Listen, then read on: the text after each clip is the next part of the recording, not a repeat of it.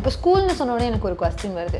Maximum வந்து குழந்தைங்களுக்கு ரொம்ப அதிகமாக பரவுதுன்னு சொல்கிறாங்க. அவங்களுக்கு என்ன மாதிரியான ப்ரிகாஷன்ஸ்லாம் நம்ம எடுத்துக்கணும்? கரெக்ட். ஸோ எதுக்காக ஸ்கூல் பசங்களுக்கு ஸ்கூலுக்கு போகிற சின்ன குழந்தைங்களுக்குலாம் அதிகமாக பரவுதுன்னு பார்த்தீங்கன்னா, ரெண்டாவது அது பெர்மனெண்ட்டாக விஷனை பாதிக்கலாம் ஒரு சில நேரம். ஏன்னா மெட்ராஸ் ஐயோட சிவியர் காம்ப்ளிகேஷன் பார்த்தீங்கன்னா கருவெளியில் வந்து தழும்பு ஏற்படுறது. நான் சொன்ன மாதிரி 7லேருந்து 10 நாளுக்குள்ளே இந்த மெட்ராஸ் ஐ இன்ஃபெக்ஷன் 100% செட்டில் ஆகிடணும். உங்களுக்கு சிம்டமேட்டிக் அட்லீஸ்ட் அதோட அறிகுறியே கம்மி ஆகிடணும். அப்படி ஆகாத போது அந்த யங்ஸ்டர்ஸ்க்கு ஒரே ஒரு டிப்பு கொடுக்கறது ரொம்ப கஷ்டம். ஒரு few tips to relax the ice நான் சொல்கிறேன். டாக்டர், இந்த மாதிரி மெட்ராஸ் ஐ டைமில் வந்து காஸ்மெட்டிக்ஸ் யூஸ் பண்ணலாமா? ஒரு பேசிக்காக கேர்ள்ஸ்க்கு இருக்கக்கூடிய டவுட் தான். இந்த மெட்ராஸ் ஐ வந்ததுக்கு பின்னாடி எதுவும் ஹிஸ்ட்ரி இருக்காது? ஆமாம். ஸோ மெட்ராஸ் ஐ வந்து ஆக்சுவலி இப்போ இருக்கிற சென்னையில் எக்மோர் ஐ ஹாஸ்பிட்டல்னு தான் கண்டுபிடிச்சாங்க. ஆக்சுவலி எக்மோர் ஐ ஹாஸ்பிட்டல் வந்து உலகத்திலேயே 2வது கண் மருத்துவமனை இருக்கிற. அதுதான் 2வது வேர்ல்டு.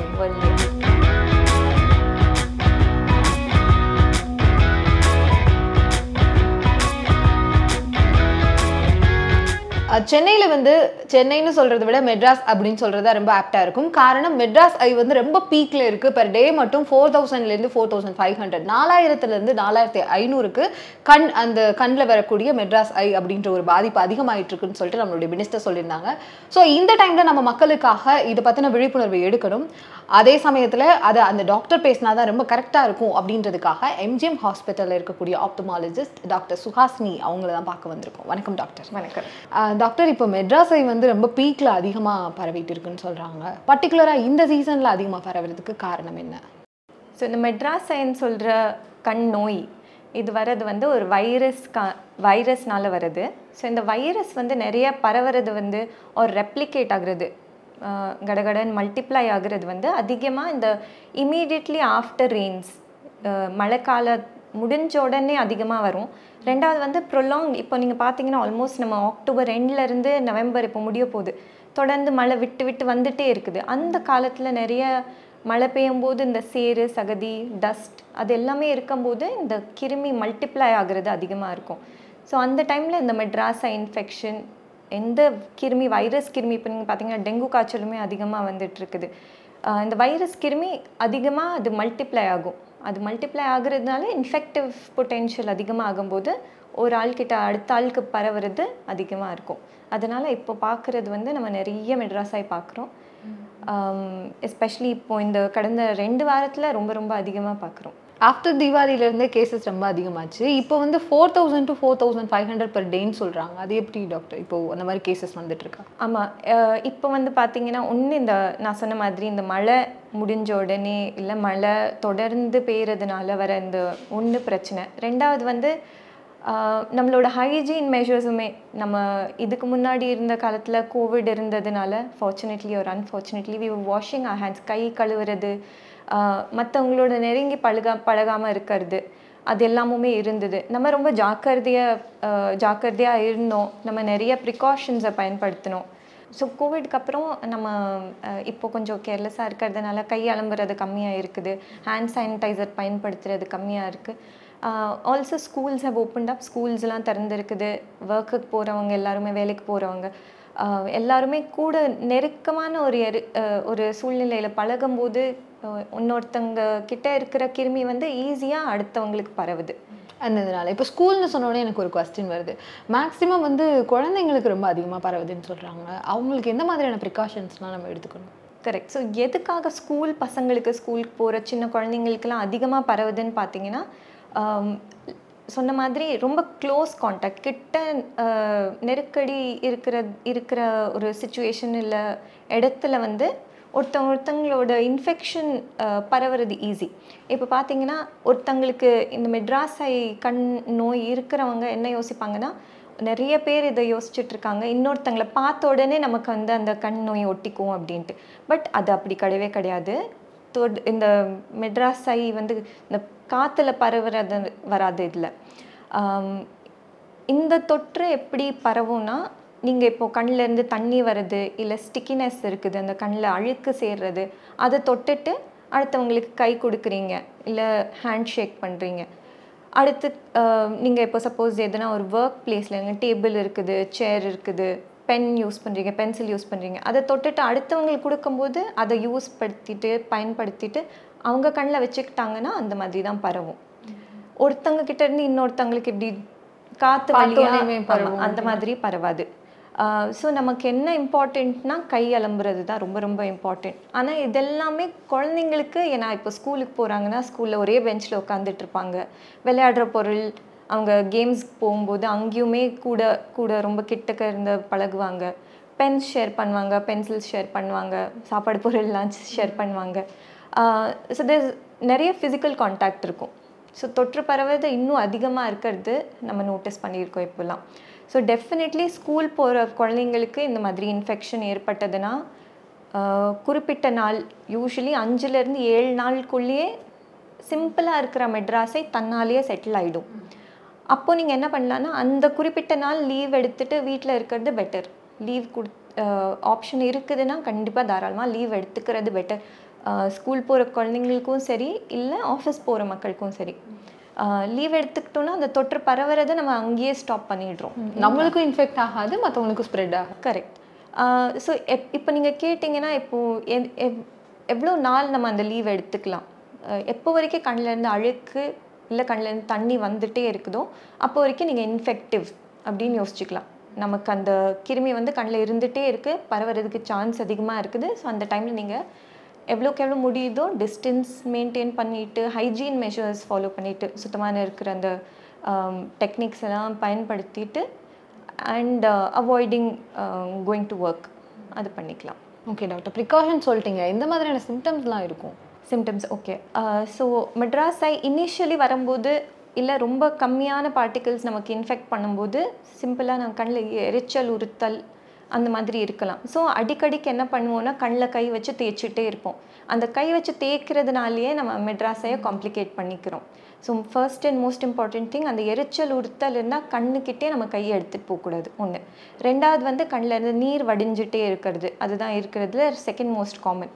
மூணாவது கண்ணு செவந்து போகிறது, கண்ணில் வீக்கம், இந்த கண் இமை எல்லாம் வீங்கிறது, இல்லை கண்ணிலேருந்து ஒட்டுற மாதிரி அந்த டிஸ்சார்ஜ், ஸ்டிக்கினஸ், அழுக்கு வருது, அந்த மாதிரி இருக்கலாம். காலில் எந்திரிக்கும் போது கண் ஒட்டிட்டு இருக்கலாம், ஓப்பன் பண்ணுறது கொஞ்சம் கஷ்டமாக இருக்கலாம். அதே மாதிரி காதுக்கு முன்னாடி ஒரு சின்ன கட்டி மாதிரி இருக்கலாம். ஆல்சோ ஏன்னா இது வைரஸ்னால ஏற்படுற நோயினால நமக்கு இது கண்ணுக்கு மட்டும்தான் அஃபெக்ட் ஆகணும்னு கிடையாது. ஒரு சிலவங்களுக்கு இருமல், சளி, தும்மல், மைல்ட் ஃபீவர், லேசான காய்ச்சல் அந்த மாதிரியும் ஏற்படலாம். இதெல்லாம் இருந்ததுன்னா இந்த மாதிரி நிறைய குறிப்பிட்ட சிம்டம்ஸ் எல்லாம் வெறும் மெட்ராஸ் ஐக்கு இல்லாமல் மற்ற நோய்கள் கூட இருக்கலாம். இப்போ கண்ணில் இருக்கிற ப்ரெஷர் ஏற்படுறதுனாலையும் இந்த பிரச்சனை இருக்கலாம். கண்ணில் அலர்ஜி கன்ஜங்டிவைட்டிஸ் அப்படி இருக்கும்போதும் இந்த மாதிரி சிம்டம்ஸ் வரலாம். கண் எரிச்சல், உறுத்தல், கண்ணில் தண்ணி வர்றது, வீக்கம் ஏற்படுறது இருக்கலாம். ஸோ இது நம்மளா செல்ஃப் டயக்னோஸ் பண்ணிக்கிறது. எனக்கு மெட்ராஸ் ஐ தான் இருக்குது, எல்லாருக்கும் இருக்குது, அதனால எனக்கும் இருக்குது அப்படின்னு யோசிச்சுக்க வேண்டாம். உங்கள் பக்கத்தில் இருக்கிற மருத்துவமனைக்கு போயிட்டு நீங்கள் ஒரு ஐ ஸ்பெஷலிஸ்ட், கண் மருத்துவரை பார்த்துட்டு நீங்கள் அங்கே போயிட்டு அது குறிப்பிட்ட மெடிக்கேஷனோ ட்ரீட்மெண்ட்டோ அவங்க என்ன கொடுக்குறாங்களோ அதை எடுத்துக்கிறது தான் பெஸ்ட்டு. ஆக்சுவலாக என்னோட கொஸ்டின் அடுத்து அதான் தான் இருந்தது. நிறைய பேர் இந்த மாதிரி மெட்ராஸ் ஐ அப்படின்னு டக்குன்னு பக்கத்தில் இருக்க ஒரு மெடிக்கல் ஷாப் போகிறாங்க, ஒரு ட்ராப்ஸ் எது கொடுத்தாலும் வாங்கிடுறாங்க. அது எவ்வளோ தூரத்துக்கு பாதிப்பு ஏற்படுத்தும்? கண்டிப்பாக நீங்கள் சொல்கிற மாதிரி, ஏன்னா ஒரு டயக்னோசிஸ் இல்லாமல், எந்த நோயினால நமக்கு பிரச்சனை இருக்குதுன்னு தெரியாமல் கண் செவந்து இருக்குது, கண்ணிலேருந்து தண்ணி வருதுன்னு அது நிறைய கண்டிஷன்ஸில் இருக்கலாம். இதே சப்போஸ் நம்ம ஒரு ஃபார்மசியில் போயிட்டு ஒரு மெடிசன் எடுத்துக்கிறோன்னா அதோட காம்போசிஷன், அதுக்குள்ளே என்ன பதார்த்தம் இருக்குதுன்னு தெரியாமல், ரெண்டாவது ஒரு குறிப்பிட்ட மெடிசனுக்கு ஒரு டோஸிங் இருக்கும். இது 3 தடவை அப்ளை பண்ணணும், இது 4 தடவை அப்ளை பண்ணணும், இது 2 தடவை மட்டும்தான் அப்ளை பண்ணணும் அப்படின்ட்டு டோஸிங் இருக்கும். அது ஒரு டிஃப்ரெண்ட் மெடிக்கேஷனுக்கு டிஃப்ரெண்ட் டோஸிங் இருக்கும். ஸோ அது நம்மளா அசியூம் பண்ணி போட்டுக்காமல், இல்லைனா ஒரு சிலவங்க ஃபார்மசிக்கு போயிட்டு அந்த டியூப் மருந்து போட்டுப்பாங்க, கண்ணில் டியூப் மருந்து போடுறது, அதெல்லாமே நம்ம தவிர்த்துக்கணும். ஏன்னா அதுக்குள்ளே இருக்கிற மெடிக்கேஷனோட காம்ப்ளிகேஷன் இல்லை அதோட சைடு எஃபெக்ட்ஸ் நமக்கு தெரியாமல் இருக்கலாம். ஸோ நம்ம அது போட்டோன்னா ஒரு சில நேரம் அது கண்ணை இன்னும் அதிகமாக பாதிக்கலாம். ரெண்டாவது அது பர்மனெண்ட்டாக விஷனை பாதிக்கலாம் ஒரு சில நேரம். ஏன்னா மெட்ராஸ் ஐயோட சிவியர் காம்ப்ளிகேஷன் பார்த்தீங்கன்னா கருவெளியில் வந்து தழும்பு ஏற்படுறது. ஸோ அதனால தான் இதோட ரெலவென்ஸ் இப்போ 90% மெட்ராஸ் ஐ வரவங்களுக்கு எந்த பிரச்சனையும் இல்லாமல் நீங்கள் எந்த மெடிக்கேஷனும் இல்லாமல் விட்டுட்டிங்கனாலே ஒரு வாரம் 10 நாளில் ஆட்டோமேட்டிக்லி சரியாயிடும். ஆனால் ஒரு சிலவங்களுக்கு அந்த 10% ஜனங்களுக்கு என்ன ஆகுதுன்னா இந்த கருவெளி பாதிப்பு ஏற்படுது. இப்போ நம்ம கண்ணில் இருக்கிற இந்த கருப்பு போர்ஷன் தான் கருவெளி. அதை பாதிக்கும் போது அது கண் பார்வையவே அஃபெக்ட் பண்ணும். அப்படி அஃபெக்ட் பண்ணும்போது அது பர்மனெண்ட் விஷன் கூட அஃபெக்ட் பண்ணுறதுக்கு சான்ஸ் இருக்குது. ரொம்ப சிவியர் மெட்ராஸ் ஐ இன்ஃபெக்ஷன் இல்லை இந்த மாதிரி நமக்கு தெரியாமல் யூஸ் பண்ணுற மெடிக்கேஷன் அதனால இருக்கலாம். So this is basically a side effect of Madras I infection. இப்போ சிவியர்னா எந்த மாதிரி டாக்டர் இருக்கும்? இப்போ வந்து நார்மலாக 90% மக்களுக்கு வர்றது வந்து போயிடுது. இந்த 10% மக்களை பாதிக்கக்கூடிய சிவியரானது எப்படி இருக்கும்? ரைட். ஸோ பார்த்தீங்கன்னா ஒன்று வந்து பொதுவாக இருக்கிற மெட்ராஸ் ஐ நான் சொன்ன மாதிரி கண்ணிலேருந்து தண்ணி வர்றது, கண்ணில் சிகப்பாக இருக்கிறது பொதுவாக இப்படி தான் இருக்கும். கண்ணில் எரிச்சல், ஏதோ கண்ணில் மணல் விழுந்த மாதிரி இருக்கலாம். பட் சப்போஸ் உங்களுக்கு கண்ணை சுற்றி வீக்கம் ஏற்படுது, கண் ரப்பையில் வீக்கம் ஏற்படுது, நிறைய கண் ஒட்டிகிட்டே இருக்குது, நீங்கள் க்ளீன் பண்ண 3 மணி நேரம் 4 மணி நேரத்தில் திருப்பி கண் ஒட்டிக்கிடுது, இல்லை இந்த மாதிரி நான் சொன்ன மாதிரி ஜுரம் காய்ச்சல் ஏற்படலாம். பார்வையை இப்போ நம்மளே பார்க்கும்போது ஓரளவுக்கு நமக்கு தெரியும் இந்த கண்ணுக்கும் இந்த கண்ணுக்கும் கம்பேர் பண்ணும்போது நமக்கு பார்வை அஃபெக்ட் ஆகிருக்கான்னு. சப்போஸ் சடனாக நமக்கு பார்வை குறைபாடு எதுனா தெரிஞ்சதுன்னா இது எல்லாமுமே ஒரு சிவியர் மெட்ராஸ் ஐ இன்ஃபெக்ஷனோட அறிகுறி. கூடவே பொதுவாக நான் சொன்ன மாதிரி 7லேருந்து 10 நாளுக்குள்ளே இந்த மெட்ராஸ் ஐ இன்ஃபெக்ஷன் 100% செட்டில் ஆகிடணும். உங்களுக்கு சிம்டோமேட்டிக் அட்லீஸ்ட் அதோட அறிகுறியே கம்மி ஆகிடணும். அப்படி ஆகாத போது definitely that means that there is something wrong. நம்ம நார்மலாக போகிற கோர்ஸ் ஆஃப் த டிசீஸ் அப்படின்னு சொல்லுவோம், நேச்சுரல் கோர்ஸ் ஆஃப் டிசீஸ். அப்படி போகாமல் இருக்கும்போது நீங்கள் உடனே போயிட்டு உங்கள் கண் மருத்துவரை பார்க்குறது ரொம்ப ரொம்ப இம்பார்ட்டன்ட். ஓகே, இவ்வளோ தூரத்துக்கு வந்து மெட்ராஸ் ஐ பற்றி சொல்லிட்டீங்க. நார்மலாகவே ஐ டிசீஸ் வரும்போது எந்த மாதிரியான இதெல்லாம் எடுக்கணும், அண்ட் ஐ டிசீஸ் வராமல் இருக்கிறதுக்கு ஃபுட் இன்டேக்ஸ் வந்து எப்படியெல்லாம் இருக்கணும், குழந்தைங்கள்லேருந்து அடல்ட்ஸ்லேருந்து எல்லாருக்குமே, ஏஜ் பீப்புள் வரையும்? So again very broad question. பொதுவாக நமக்கு எதுவும் தொந்தரவு இல்லாத வரைக்கும் நம்ம வி கேன் ஜஸ்ட் கண்டினியூ நார்மலாக நம்ம ருட்டீனாக பண்ணுற மாதிரி பண்ணிக்கலாம். குழந்தைங்களுக்கு பார்த்தீங்கன்னா ரொம்ப கிட்டக்க வச்சு பார்க்கும்போது நம்ம அது கொஞ்சம் ஜாக்கிரதையாக இருக்கணும். எல்லாமே நம்ம புக்காக இருக்கட்டும், மொபைல், கம்ப்யூட்டர், ஐபேட் எல்லாம் ரொம்ப கிட்டக்க வச்சு பார்க்கும்போது கண் டெஸ்ட் பண்ணணும். மோஸ்ட் காமன்லி குழந்தைங்களுக்கு வர்றது வந்து இந்த மைனஸ் பவர், மயோப்பியா அப்படின்னு சொல்கிறது. இப்போ எஸ்பெஷலி போஸ்ட் பேண்டமிக் நம்ம நிறைய இந்த ஆன்லைன் கிளாஸஸ், நம்ம ஃபார்ம் ஆஃப் என்டர்டெயின்மெண்ட்டே இப்போலாம் குழந்தைங்க வந்து சாப்பிடவே மாட்டேன்றாங்க விதவுட் மொபைல் ஃபோன். ஸோ அப்படிலாம் இருக்கும்போது நம்ம வந்து we have to minimise the amount off screen time. And நமக்கு அந்த மாதிரி ஒரு டவுட், ஒரு கொஸ்டின் நமக்கு மனசில் வரும்போது என்ன ரொம்ப அப்நார்மலாக ஒரு மாதிரி ரொம்ப கிட்ட வச்சு பார்க்குறாங்களே அப்படின்ட்டு நமக்கு அந்த சிந்தனை வந்ததா நம்ம பக்கத்தில் இருக்கிற நம்ம ஐ டாக்டர் போயிட்டு கண்ணில் பவர் இருக்கா இல்லையான்னு பார்த்துக்கணும். For adults usually once a year screening எல்லாருமே வருஷத்துக்கு ஒரு தடவை உங்கள் கண் மருத்துவரை போய் பார்த்துட்டு கண்ணில் இருக்கிற பவர் எப்படி இருக்குன்னு பார்த்துக்கணும். வேறு எதுனா நோய், ஃபேமிலி ஹிஸ்ட்ரி இருக்கிறவங்களுக்கு, கண் நோய் பிரச்சனை இருக்கிறவங்களுக்கு, ஃபேமிலியில் யாருக்குன்னா எதுனா பிரச்சனை இருந்ததுன்னா அகெயின் ஒன்ஸ் a year வருஷத்துக்கு ஒரு தடவை போயிட்டு உங்கள் கண் மருத்துவரை பார்க்குறது நல்லது. For also people who are suffering from diabetes, sugar, ரத்த கொதிப்பு அந்த மாதிரி நோய் இருக்கிறவங்க, கண்ணில் ப்ரெஷர் அது ஒரு செப்ரேட் என்டிட்டி, குளோக்கோமான்னு சொல்லுவோம், அந்த மாதிரி இருக்கிறவங்க கூடவே வருஷத்துக்கு ஒரு தடவை போயிட்டு உங்கள் கண் டாக்டரை பார்த்துட்டு அதுக்கு உண்டான ஸ்பெசிஃபிக் ட்ரீட்மெண்ட் வந்து எடுத்துக்கிறது பெட்டர். ஜென்ரல் ஹெல்த்துன்னு பார்த்தீங்கன்னா ஒன்று வந்து eating healthy balanced food, including நம்ம இந்த ஹெல்தி பேலன்ஸ் ஃபுட்டில் வந்து நம்மளோட கார்போஹைட்ரேட்ஸ், ப்ரோட்டீன்ஸ், ஃபேட்ஸ் தவிர்த்து மோர் இம்பார்ட்டன்ட் இப்போ கண்ணுக்குன்னு பார்த்தீங்கன்னா சின்ன வயசுலேயே சொல்லி கொடுத்துருப்பாங்க கேரட் சாப்பிடணும் அப்படின்ட்டு.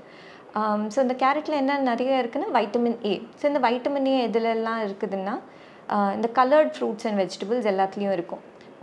பூசணிக்காய், கீரை வகைகள், பீட்ரூட், கேரட் அதில் எல்லாத்துலேயுமே வைட்டமின் ஏ நிறைய இருக்கும். அது கண் நரம்புக்கு எஸ்பெஷலி ஃபார் டெவலப்மெண்ட் குழந்தைங்களுக்கெலாம் கொடுத்தோன்னா அது ரொம்ப ரொம்ப நல்லாயிருக்கும். மினிமைஸ் ஸ்க்ரீன் டைம், நம்ம எவ்வளோக்கு எவ்வளோ முடியுமோ ஸ்க்ரீன் டைம் மினிமைஸ் பண்ணிக்கணும். இப்போல்லாம் நம்ம ஒர்க் பண்ணுறதே வந்து நிறைய கம்ப்யூட்டரில் தான் ஒர்க் பண்ணுறோம். நெக்ஸ்ட் வென் வி ஸ்விட்ச் ஃப்ரம் ஒர்க் டு என்டர்டெயின்மெண்ட்டுக்குமே நம்ம மொபைல் ஃபோன் தான் யூஸ் பண்ணுறோம். நிறைய Instagram, YouTube, this is again on YouTube. So கண்டிப்பாக அது பிரேக் எடுக்கும்போது you should take a break from all screen devices. பொதுவாக 12லேருந்து 14 வயசு கீழே இருக்கிற குழந்தைங்க யூஸ்வலி ஸ்க்ரீன் டைமே 0 இருக்கணும். தவிர்க்க முடியாத சுச்சுவேஷனில் அஃப்கோர்ஸ் எவ்வளோக்கு எவ்வளோ மினிமல் ஸ்க்ரீன் டைம் யூஸ் பண்ணிக்க முடியுமோ அது யூஸ் பண்ணிக்கிறது பெட்டர். நிறைய ஸ்டடீஸில் இப்போ கண்டுபிடிச்சிருக்காங்க. நிறைய கிட்ட இருக்கிற ஒர்க் பண்ணும்போது இந்த மைனஸ் பவர் வர்றது வந்து ரொம்ப ரொம்ப காமன். ஸோ அது நம்ம மினிமைஸ் பண்ணிக்கிறோம். ஆக்சுவலாக இப்போ உங்கள் ஆன்சர்லேருந்து எனக்கு ஒரு கொஸ்டின் வருது. என்னென்னா இப்போ இருக்கக்கூடிய வேர்ல்ட் கம்ப்ளீட்டாக டிஜிட்டலைஸாக மாறிடுச்சு. அப்படி இருக்கும்போது நீங்கள் சொல்கிற மாதிரி ஸ்க்ரீன் டைம் ரொம்ப அதிகம், ஒர்க்கில் தான் நம்ம ஸ்க்ரீனில் இருக்கோம் அப்படின்னா சரி ஓகே, என்டர்டெயின்மெண்ட் போயிட்டாலும் கம்ப்ளீட்டாக அதுவும் ஸ்க்ரீனில் தான். யூடியூப், இன்ஸ்டாகிராம், ஃபோனாக இருக்கட்டும், ஐபேடாக இருக்கட்டும், இல்லை லேப்டாப்பாக இருக்கட்டும், ஏதாவது ஒன்று அது ஃபுல்லாக என்கேஜ்டாகவே இருக்காங்க. இதுலேருந்து வேறு வழியே இல்லை, ஒர்க் பண்ணுறவங்களுக்கு ஓகே. பட் அதை தாண்டி ஒர்க்கே இல்லாதனாலும் அதுலேயே மூழ்கி கிடைக்கிறாங்கல்ல, அந்த யங்ஸ்டர்ஸ்க்கு ஒரே ஒரு டிப்பு கொடுக்கறது ரொம்ப கஷ்டம். ஒரு few tips to relax the ice நான் சொல்கிறேன். ஒன்று வந்து நம்ம கண்ணை சிமிட்டுறது கான்ஷியஸாக பண்ணுறது வந்து ரொம்ப ரொம்ப இம்பார்ட்டண்ட். பொதுவாக நம்ம 12லேருந்து 16 தடவை ஒரு நிமிஷத்துக்கு கண்ணை சிமிட்டி தரப்போம். அதே நம்ம கம்ப்யூட்டரில் ஒர்க் பண்ணும்போது, டிவி பார்க்கும்போது, யூஸ்வலி ஈவன் ரீட் பண்ணும்போது கூட இந்த கண்ணை சிமிட்டுறது கம்மியாயிடும். அது சிமிட்டாமல் இருக்கும்போதே நம்ம கண்ணில் இருக்கிற மேல் பகுதி அது வந்து நீர்னால் ஃபார்ம் ஆகிருக்கும், டியர் ஃபில்ம் அப்படின்னு சொல்லுவோம். ஸோ அது ட்ரை ஆகிறதுக்கு வாய்ப்பு இருக்குது. ஸோ கண்ணை சிமிட்டி ஓப்பன் பண்ணுறது ஒன்று. ரெண்டாவது வந்து there is something call the 20-20-20 rule. இதில் எப்படின்னா எவ்ரி 20 minutes 20 நிமிஷத்துக்கு அட்லீஸ்ட் ஒரு 20 செகண்ட் 20 feet தூரமாக இருக்கிற ஒரு பொருளை பார்க்குறது. So that is giving break to your eyes. நீங்கள் வேணான்னு சொன்னாலுமே இது கண்டிப்பாக பிரேக் எடுத்துக்கிற மாதிரி இருக்கும். ஸோ தூரமாக இருக்கிற ஒரு பொருள் அட்லீஸ்ட் 20 seconds 20 நிமிஷத்துக்கு ஒரு தடவை பார்க்குறது வந்து ஐக்கு வந்து அந்த க்ளோஸ் ஒர்க் பண்ணும்போது ஸ்ட்ரெயின், அகாமடேட்டிவ் ஸ்ட்ரெயின் அப்படின்னு சொல்லுவோம், அதுலேருந்து பிரேக் கொடுக்கும். ஸோ அது ரொம்ப ரொம்ப ஹெல்ப்ஃபுல். மூணாவது வந்து நம்ம ஸ்க்ரீன்லேருந்து பிரேக் எடுக்கும்போது எஸ்பெஷலி அட் ஒர்க் கம்ப்ளீட்டாக நம்ம பிரேக் எடுத்துக்கணும். வி ஷுட் நாட் ஸ்விட்ச் from one screen device to the other. ஒரு ஸ்க்ரீன்லேருந்து அடுத்த லேப்டாப்லேருந்து தாவக்கூடாது. ஆமாம்.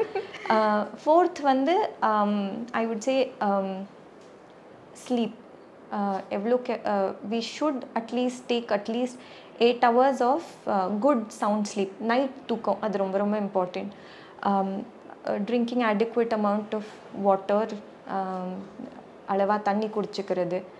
அண்ட் ஃபியூ டிப்ஸ் அகேன் கம்ப்யூட்டரில் யூஸ் பண்ணும்போது அடிக்வேட் டிஸ்டன்ஸ், நம்ம எவ்வளோ தூரம் பொதுவாக ரொம்ப கிட்டக்க போய் பார்க்கக்கூடாது. ஸோ அந்த ஆப்டிமல் டிஸ்டன்ஸ், ஆப்டிமல் பிரைட்னஸ், ரொம்ப அதிகமாக பிரைட்னஸ் வச்சுக்கிட்டாலுமே கண்ணுக்கு கஷ்டம், ஏன்னா ஸ்ட்ரெயின் ஆகும்.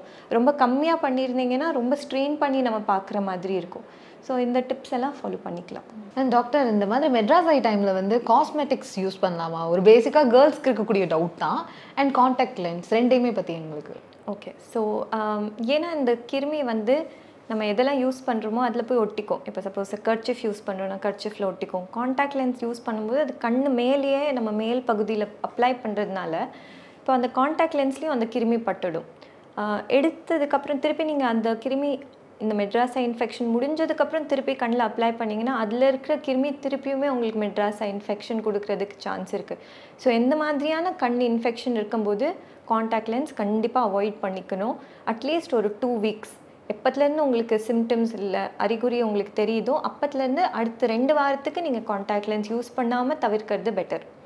ரெண்டாவது வந்து காஸ்மெட்டிக்ஸ் கேட்டிங்க. அதே மாதிரி காஸ்மெட்டிக்ஸ் அப்ளை பண்ணும்போது, இந்த காஜல் அப்ளை பண்ணும்போது இல்லை ஐலைனர் அப்ளை பண்ணும்போது அந்த கண்ணில் இருக்கிற நீரில் இல்லை அழுக்கில் வர அந்த கிருமி வந்து அந்த காஸ்மெட்டிக்ஸில் போய் உட்காந்துக்கும்.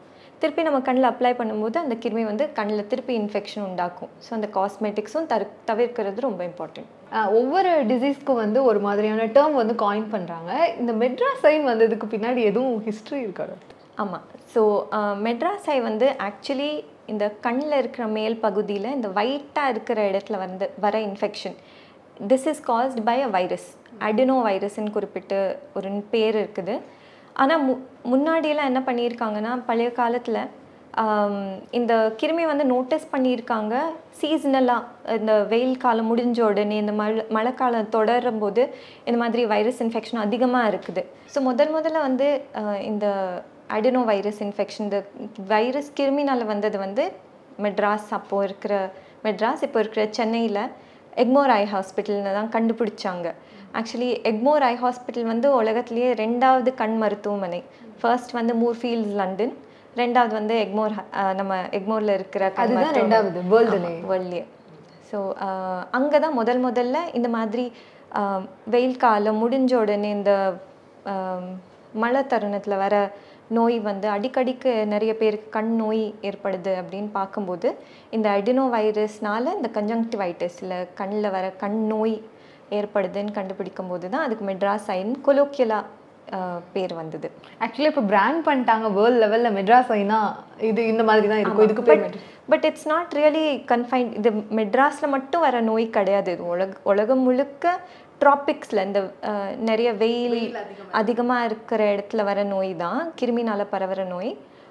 பட் ஆமாம், இது ஃபஸ்ட்டு இங்கே கண்டுபிடிச்சதுனால அந்த மெட்ராஸ் இதுலேயும் ஃபஸ்ட்டாக இருக்குது. ஆமாம். மெட்ராஸ் ஐன்றது இங்கே மட்டும்தான் இந்த பேரா இல்லை வேர்ல்டு வைடு எங்கே போனாலும் வேறு ஏதாவது பேர் இருக்காது? ஸோ காமனாக இது வந்து நம்ம கன்ஜங்டிவைட்டிஸ் அப்படின்னு சொல்கிறது அந்த நோய்.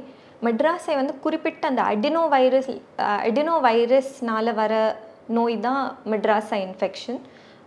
பொதுவாக பிங்க் ஐ, ரெட் ஐ அப்படின்னு கூட சொல்லுவாங்க. பட் கொலோக்கியலாக மோஸ்ட்லி நம்ம பேசப்படுற மெட்ராஸ் ஐ வந்து கன்ஜங்டிவைட்டிஸ். அதோட காரணம் வந்து அந்த அடினோ வைரல் இன்ஃபெக்ஷன்ங்கிறது தான். மின்னம்பலம்.com தமிழின் முதல் மொபைல் பத்திரிகை.